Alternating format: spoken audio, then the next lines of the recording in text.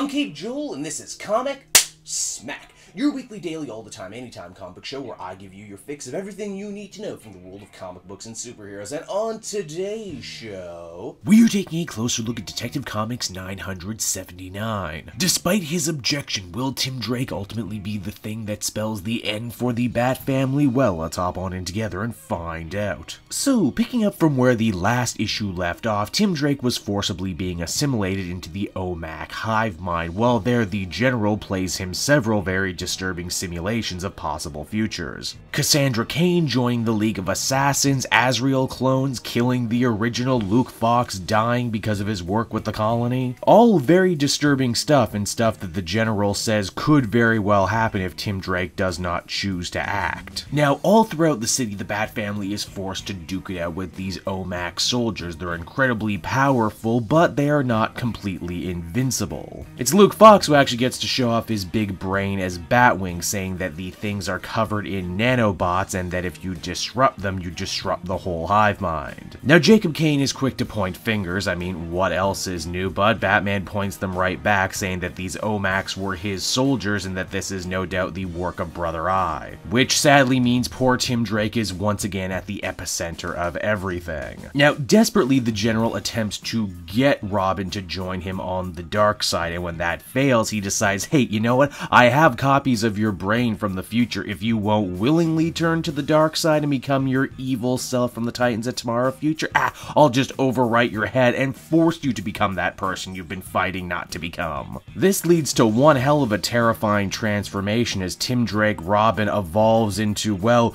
OMAC Batman, O-Backman, if you will. Before he loses his mind fully completely, though, he does manage to warn Cassandra Cain about what the General is planning and hopefully how he might be able to stop him. It's actually a really cool scene. Tim doesn't have use of his voice right now, but because Cass can read body language, she can actually hear his cry for help the way no one else would be able to. Batman eventually surmises that if this is part of evil Tim's future plan, then the Belfry is no doubt going to be at the epicenter of all of it. Before Tim decided he was going to mend his ways, even he was talking about building it bigger and better than ever before. And indeed, as the comic begins to wind down, all of the OMAC bots descend upon the Belfry, joining together into one giant massive Brother Eye citadel in the middle of Gotham. And that right there is where the comic comes to a close, everybody. So that was Detective Comics, and once again, this issue completely threw me for a loop. I thought I knew where it was going, but I actually had no idea. I kinda dig this idea Tynion is playing with, that Tim Drake was one of the big reasons this team came together, one of the big reasons it almost fell apart, and now Tim Drake, under control of the General and OMAC, might actually be the team's most deadly foe to date. I'm also actually filled with a lot of fear for the character's well-being, as Batman seems to imply in this issue it's going to be hard to remove Tim from the OMACs without killing him, and as if you may have noticed from the solicitations,